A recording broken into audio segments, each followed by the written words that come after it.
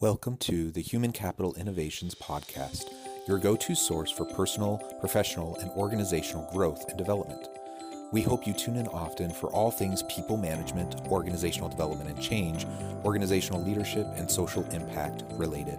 Maximize your personal and organizational potential with Human Capital Innovations Podcast.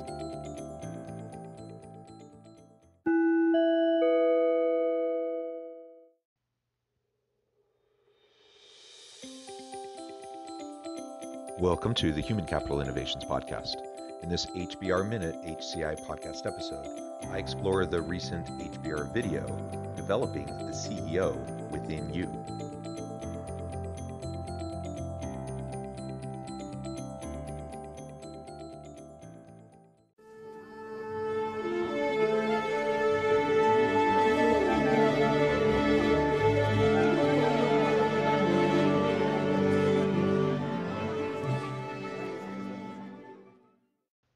Welcome back to the Human Capital Innovations Podcast.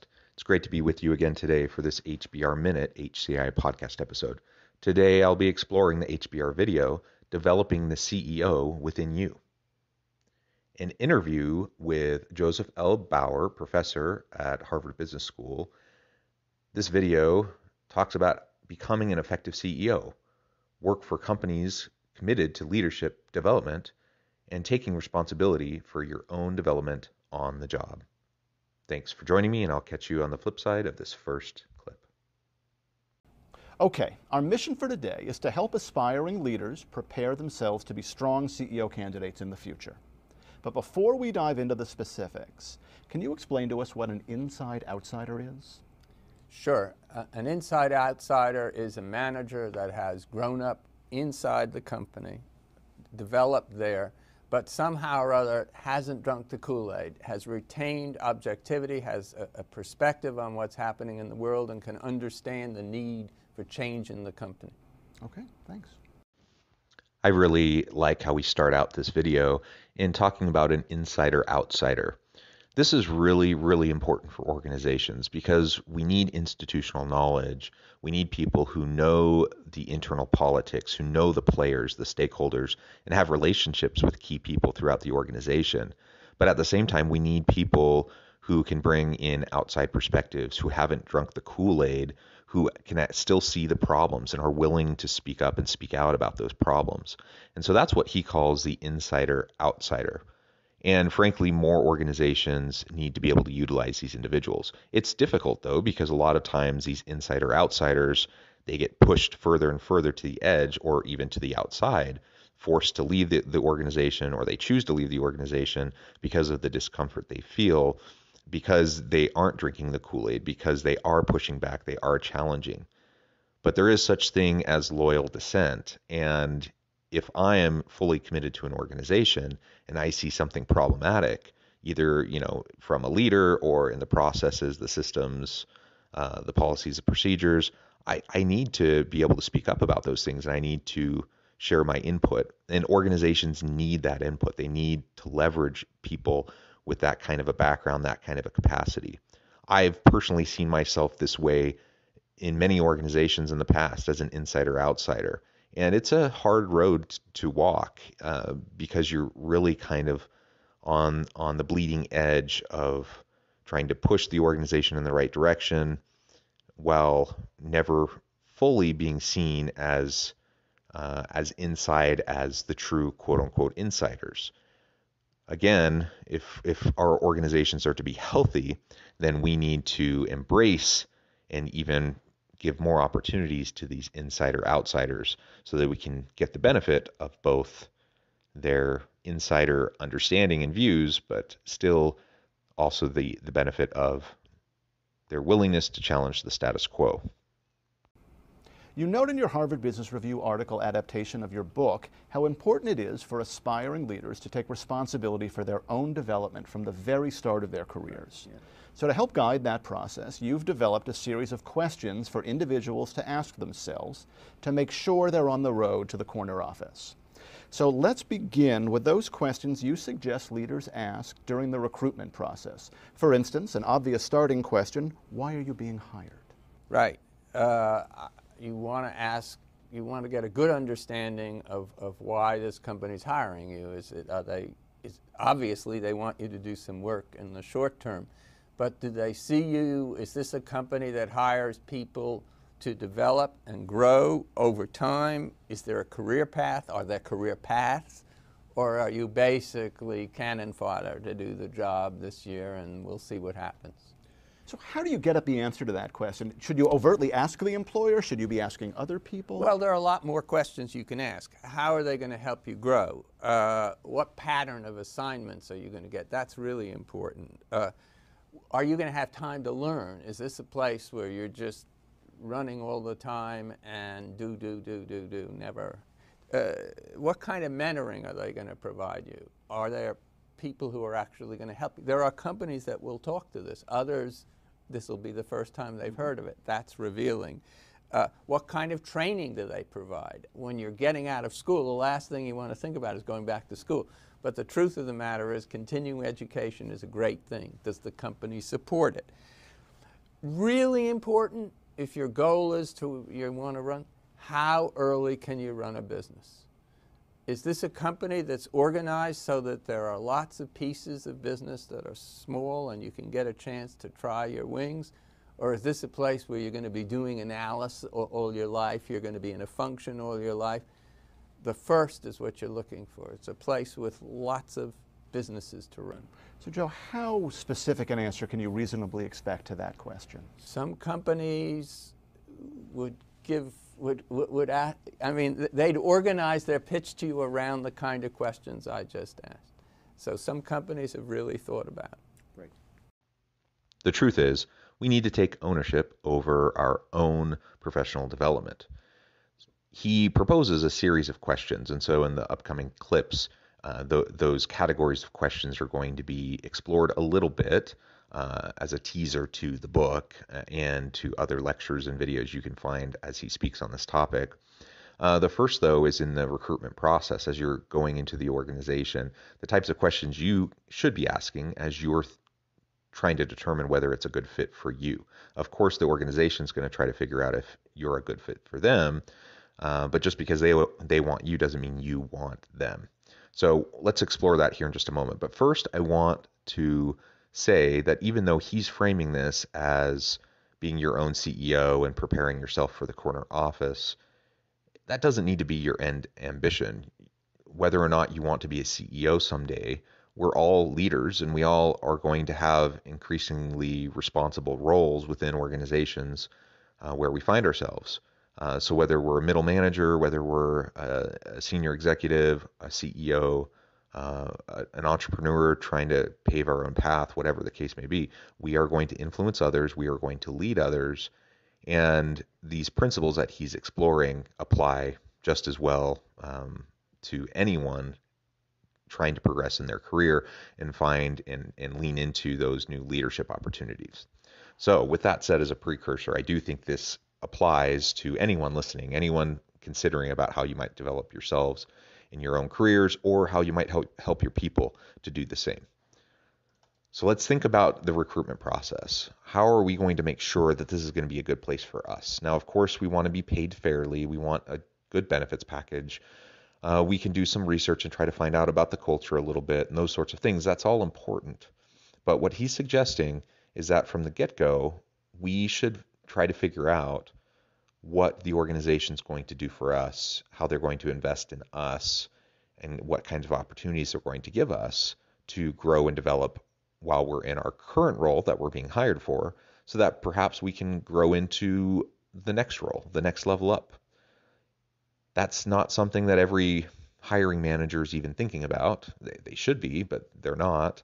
And because they're not, we need to press that point a little bit and try to really understand what kind of coaching and mentoring culture there is and how we're going to be supported through challenging stretch assignments and other opportunities so that we can learn and grow. If I'm going to commit so much of my time and energy to this organization, I want to not only do a good job, of course, and provide value to the company, but I want to develop myself, my skills, my knowledge, my capabilities, my competencies, and prepare myself for the next step up. whenever that is. That may be in 6 months, a year, 5 years, but I want to be prepared for the next opportunity. And so we need to be asking those questions to make sure the company is willing to invest in us. So the next phase, now that you're on the job, you've developed another series of questions to help shepherd your development further. The first sounds like an obvious one to me. Do you meet your numbers? Well, yeah. I mean, in the end of the day, it's great to talk about growth and development, but you've got to perform. You can't get into the game without developing a reputation for meeting your commitments. So that's very important. But there are other kinds of things. If you're a person who is early recognized as someone who helps others, do you develop other people? Is working with you a step up for them? Well, that is a huge thing in your own reputation as a developer. How do you get on with your peers? Are you so competitive that they don't trust you, or are you someone that they really welcome? That's a big deal. How do you manage up? I mean, one of the most interesting things is we think of our bosses as people who are going to help us. So that usually means when your boss sees you coming, they say, uh-oh, here's a problem. They're going to ask for something. Well, think about what a difference it makes if you can actually help your boss.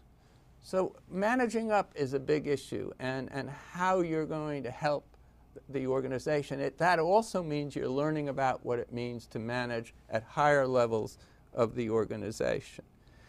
Finally, I would say, are you transparent? Or are you as someone who gets a reputation for spinning what they do? So basically, if you're going to be a leader, you probably want to get a reputation for being pretty straight. Now, does that mean being brutally honest? Can't you still tell a good story to talk up what you're doing, what your team is doing? Yes, but I think what managers really respect is someone who's willing to get right to the point, and if there's a problem, saying, look, I screwed up, or this didn't work out, here's what we're going to do about it, not some tap dance. Okay.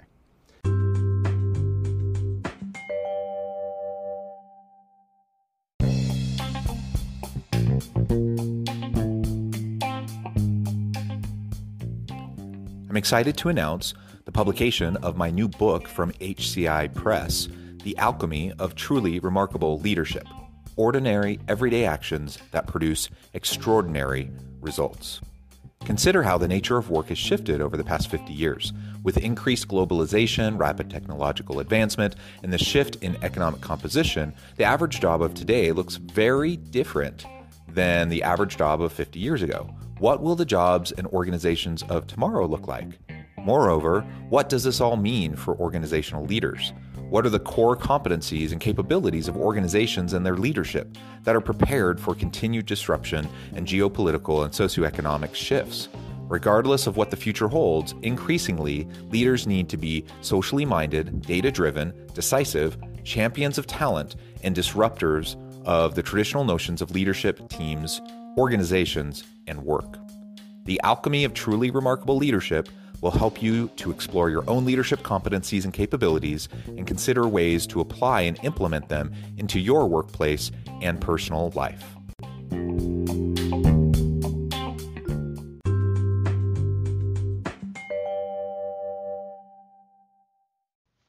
Clearly, we need to perform. We need to get things done.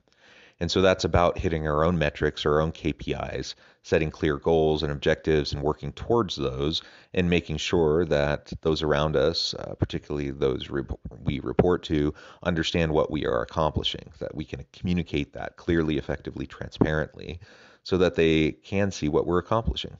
That's super important. But what he's also talking about here, which is equally important, is the reputation that we're building within the organization as a collaborator, as someone who invests in and supports others, and as one who's willing to not just meet our own personal KPIs, but to help the team as a whole, to help other individuals to grow and develop. Ultimately, that we are solution drivers, not problem creators. And you'll start to develop that reputation one way or the other the longer you're in an organization. People know who's good to work with, who's not, who we should be avoiding, and who we should seek out on any project. Now, if the more valuable you are, the more you're going to be sought out, and you do have to maintain boundaries, and you do have to learn to say no. You can't do everything, and you can't be everything for everyone all the time. But if we can focus on that kind of mentality of service towards others in the work that we do, that will not only bring excellence to ourselves, but it'll bring excellence to those around us. And we'll be seen as an invaluable part of the team and the organization.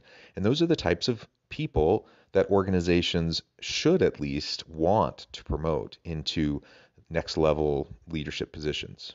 Now, I fully acknowledge that that's not always the case, and there's nepotism and there's favoritism shown towards certain people, and some leaders have biases that negatively impact members of their team. That's the political reality within any organization. But all else being equal, you're definitely in a better position as you develop that reputation and start to build your capacities to collaborate and work innovatively with other people and not just lean on yourself and be an island unto yourself. You'll be able to have better outcomes, and whether you get that promotion within your current job or you end up leaving the organization going somewhere else, you will have developed capabilities that are transferable and that will help you to drive success in your continued career growth and development. The next phase of the questions is focus on developing yourself. One question I thought was particularly poignant is, are you developing a network that expands outside of your own division? Yeah, it's really interesting that most managers, when they're developing, focus on the people right around them, and they literally don't get outside their own organization very much. Mm-hmm. The more you do that, the better. Outside the division, outside the company. I mean, it's interesting. Some people just get to know their customers, get to know their vendors, you can even talk to union people, my God, and you might learn something. Mm-hmm. So those kinds of things. Do you know people in the community who aren't in your business, may not even be in business? They're in other parts of society. It's interesting how much you can learn when you work for the community chest, or when you work for the Red Cross, or when you work for a local school, or any of those things. You meet other kinds of people, and guess what? That's how you begin to develop a view of what's going on in the world other than the received wisdom inside the company. So these are all hedges against company think. Basically. Right. Well, yes, and it's also a way of developing yourself, though. Those organizations outside, nonprofits, will usually give you responsibility earlier than you'd get it in your own company. So now that's interesting. We're not just talking about civic good. We're not just talking about being involved in the community. We're really talking about management development. Yeah, you're developing yourself as someone who can contribute, who can lead. Right. A big part of developing ourselves is extending our reach, extending our influence and our impact. And that can only happen as we expand our network. So not only our collaborations, our network within our unit, or within our team, certainly, we need to have good relationships there. But across the organization, across divisions, how connected are we to people in other disparate areas of the organization? And furthermore, throughout the industry, are we becoming known in the industry? Are we thought leaders? How do we connect with others in the community? Do we have other key constituencies? Are we on boards? Are we on advisory panels? Do we give back to the community? Are we involved with nonprofits? There are so many opportunities for us to develop ourselves and do it while we're helping other people. It's not an either or. You don't have to be 100% inward focused, self-centered to be able to develop yourselves. It's a little interesting to think about, but honestly, the more you focus on others and developing others, the more opportunities will arise for you to develop yourselves. The more opportunities for stretch learning assignments within the workplace. Team up with a nonprofit, where you can take on advanced leadership roles, budgetary roles, operations roles that are probably far beyond where you're at in your career, simply because they need you and they need your talents and your skills, and you can get the experience. So just looking for ways to expand that network, looking for ways to expand your experience, looking for ways to give back and to learn continually and grow through giving back. Okay, final phase of the questions that, that you suggest leaders ask themselves. Focus on living a balanced life. Well, I mean, I have to tell you that when I work with middle managers, people running pretty significant pieces of business, one of the questions that they always ask is, how do I do all this and take care of my family? And you take care of your family, you have to, your friends, who are the people who will stick with you and help you during difficult times? Who's your mirror? Who tells you the truth instead of what you want to hear? The higher you go, the more you're going to hear what you want to hear, not what will really help you. And it takes a lot of management of the calendar. I mean, one of my favorite friends starts the year by putting on the religious holidays and then the birthdays of the children and so on, and those can't be touched. And it's surprising how much he can do, even though he's meeting a whole different set of obligations. Joseph Bauer, great advice. Thank you very much for joining us today. You're very welcome. Thank you. The points he makes here in this last clip, I think, are also very excellent. We need to have that mirror. We need to have those individuals we can lean on who can shoot straight with us and tell us what we need to hear, not just people who tell us what we want to hear. And that can be a really challenging thing, particularly the further up we get within an organization. The higher level roles that we find ourselves in, we are going to be surrounded more and more by sycophants. And that could be because of the way we act and the way we interact with those around us. We could promote that inadvertently and actually create a condition where we have a really tight bubble around us of yes men, yes women, sycophants who only tell us what we want to hear. But even when we're trying to be quite proactive in squelching that kind of nonsense, it still emerges because people are drawn to power and influence, and people want to better their career and create new opportunities for themselves by approximation and association with others who are very successful. So just by the virtue of you being successful and finding yourselves in advanced roles, there will be people around you who just tell you what you want to hear. So you got to be careful. You got to keep a reality check, not drink the Kool-Aid, and understand that not everything's rosy. So who is going to be on your personal advisory board, so to speak? Who's going to be there who you can lean on, who will actually shoot straight with you? These are the types of relationships you're trying to develop throughout your career. So you have people you can lean on, they can lean on you, and you're a sounding board, and ultimately everyone wins with those types of relationships.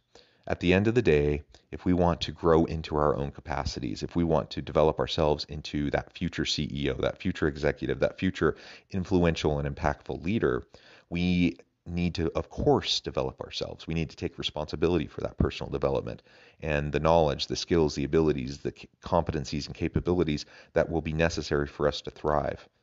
But that can't happen alone. We're not an island. We can't do it ourselves. We have to have trusted advisors. We have to have trusted relationships, people we can lean on.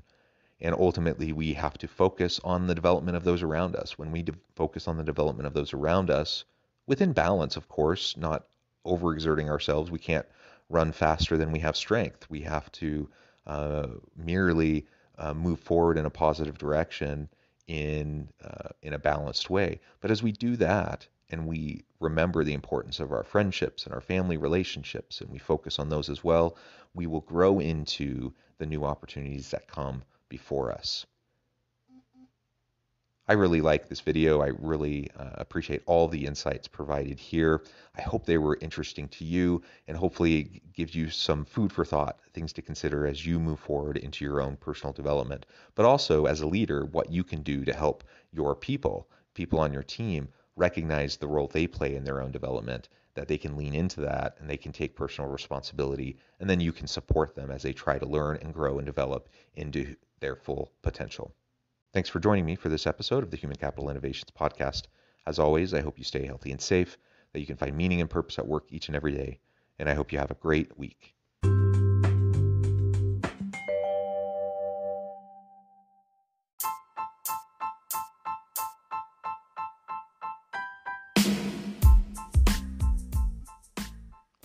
We are excited about the launch of HCI's new magazine, Human Capital Leadership.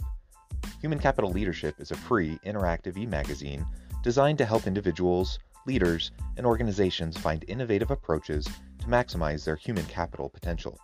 We will be publishing issues quarterly in August, November, February, and May. Check out the first issue and let us know what you think.